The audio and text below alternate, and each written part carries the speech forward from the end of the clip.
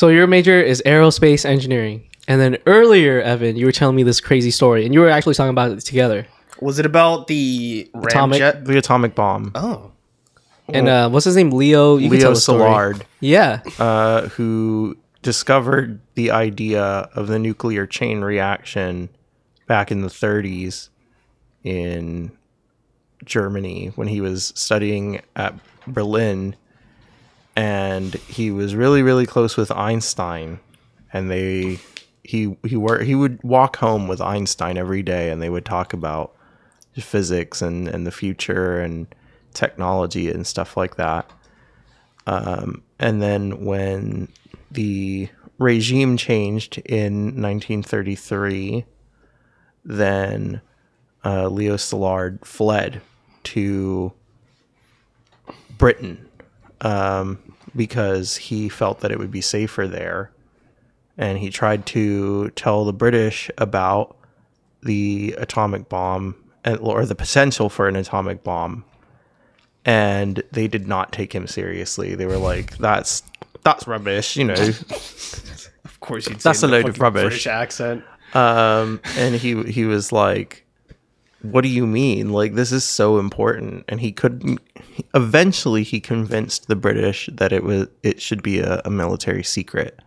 But like they didn't still take him seriously. No, so they still did didn't. the Americas. Yep, he came to America. And then the United States was like, oh shit, like we should actually this actually could be something important. And then they actually pursued the idea of building it. And then the guy kept even warning that it's like, he's like, okay, but don't use it. Do not use this thing.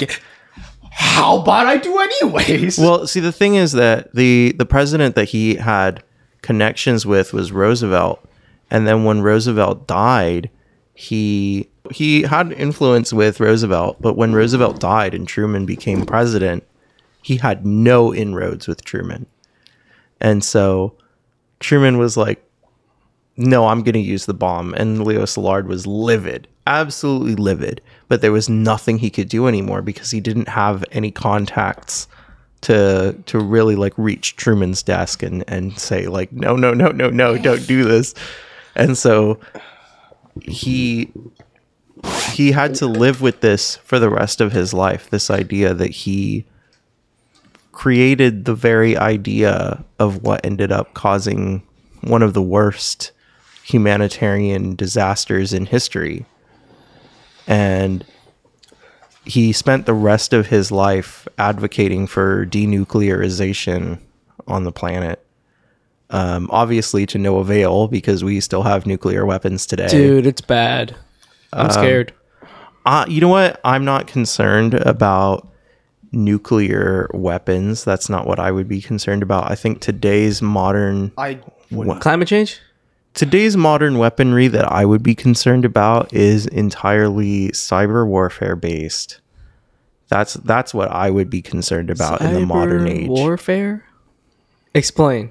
Tomo, explain. Hacking. You guys. It's just hacking It's one another. yeah, it's literally doxing just and hacking. It's literally it.